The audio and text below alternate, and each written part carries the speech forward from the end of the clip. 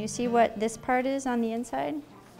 It's the spine, right. The spine is actually integral to the shell. And so you can imagine if a turtle gets hit by a car and has a lot of shell damage, they can often have a lot of spinal and spinal cord damage too. It's really serious. The other really cool thing about them is they are the only animal that has their shoulder and hip bones inside their rib cage, because what this shell actually is not just the vertebra, but these are all ribs that have all fused together. So if you guys see this picture, this is a really, really old prehistoric turtle skeleton that's at the Yale Peabody Museum, and it's 11 feet tall. But you can see how the shell is really just a big rib cage with a spine going down the middle.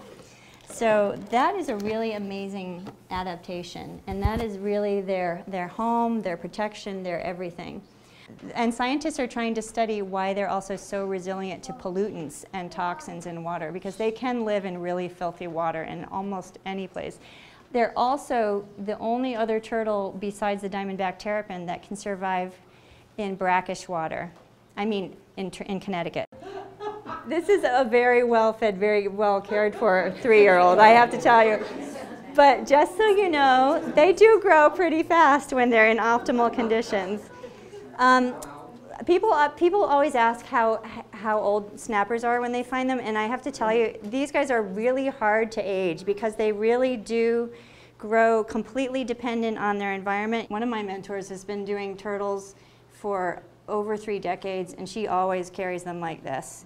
A lot of people say you should be farther back in what they call the wheel wells over the hind legs, but then you can't really balance the turtle. If it's heavy, all you can do is drag it onto something.